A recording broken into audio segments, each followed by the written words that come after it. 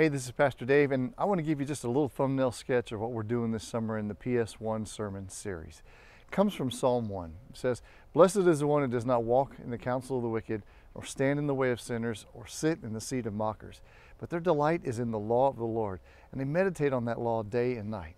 They're like a tree planted by streams of water, whose leaf does not wither and produces fruit in season. Whatever they do prospers." You want that to be your kind of life?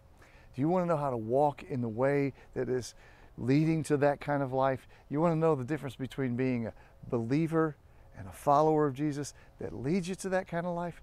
Then I invite you to take a look at Psalm PS1 this summer. That's the series that we're going to be doing. And you can go see that at chapelhillumc.com, and you can check it out and see just the sermon. You can see the whole service, whatever you want. But I hope it helps you in your walk to know how to go down this path.